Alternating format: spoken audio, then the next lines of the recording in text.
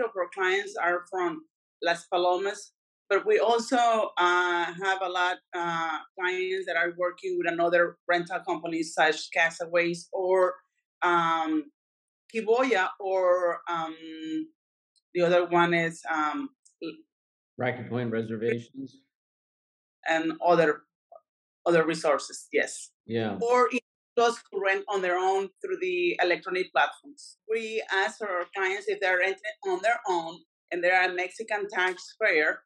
For us to file their taxes, we request them to send the factura that VRBO or Airbnb sends to them through Facturity, so we can see the taxes, the total of the incomes that they have made, and also the taxes that VRBO or Airbnb had withhold from them.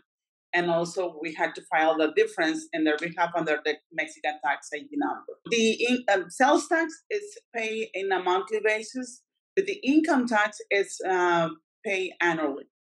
Yes, it's important for them to know. In 2020, in June, Mexico started regulating the electronic platforms, which is VRBO or Airbnb, because a lot of people used to rent through them but not paying taxes. So Mexico said, hey, you need to pay taxes, because if people wants to be as a Mexican taxpayer, they need to have their residency status, and also they need to have a Mexican tax ID, we call RFC. Or, like I said, they can also be like doing like blind taxation and let the platform will hold 100% of the taxes and pay them to Mexican IRS. So there are two ways to be taxed, and you have to choose which one. The blind taxation, you don't have any deductions at all. You are taxed 16% the VAT or IVA, we call, and the 20% income tax, and the platform will hold those taxes and pay to Mexican IRS. Or you become a Mexican taxpayer and you let the platform to withhold part of your taxes, and then you're responsible for the other part. But in order for you to be able to deduct expenses, you had to make sure that the RBO Airbnb sends you the factura and use that factura for you to be able to withhold, to deduct the taxes that they already withhold.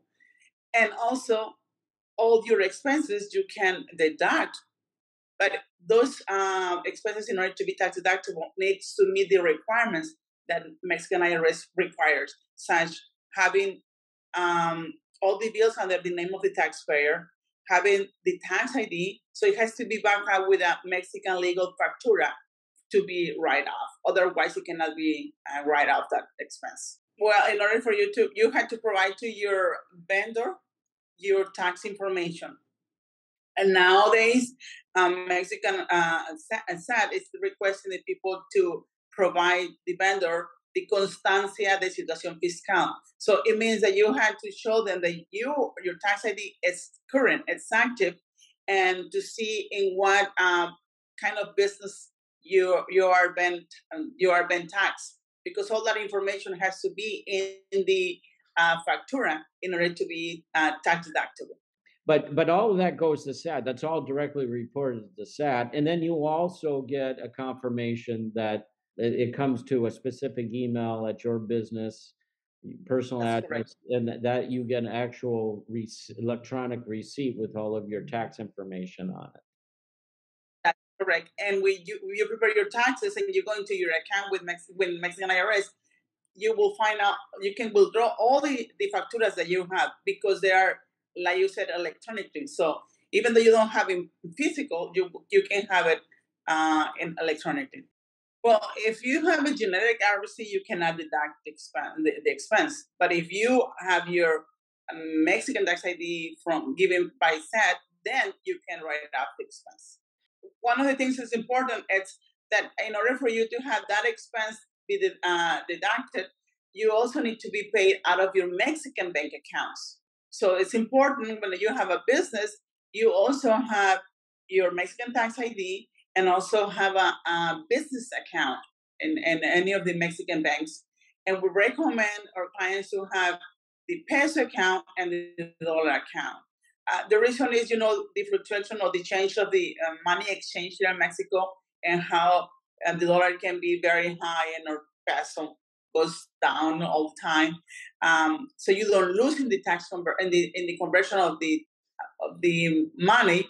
I recommend any factura that is, or any bill that is billed in dollars, pay with your dollar account. And any bill or tax that is in pesos, pay with your peso account. This way you don't lose money on the money exchange. Now, what you're telling me, it sounds like, is that obtain a factura for both payments that are made in US dollars and payments that are made in pesos if you have a dollar and peso account at a Mexican bank. That's correct. If your provider has to be able to provide you the factura in dollars or in pesos, Now, and some also the way that they are been taxed. That's correct. But most of our clients are with and resource like the HOAs or the rental companies. They do issue the facturas in dollars, so it's not a big issue. So basically, you have to be careful if you don't want to pay a lot of taxes. Make sure that if you're using any vendor, that they are able to provide you a factura, because unfortunately, many are not able to. And people also are afraid, well, I'm going to pay them taxes. They will say plus IVA. Well, when you work with a client, with a vendor, you always have to say to them, first of all, I'm in the rental pool and I need to have a tax deduction factura. So they will give you their estimation already including the tax.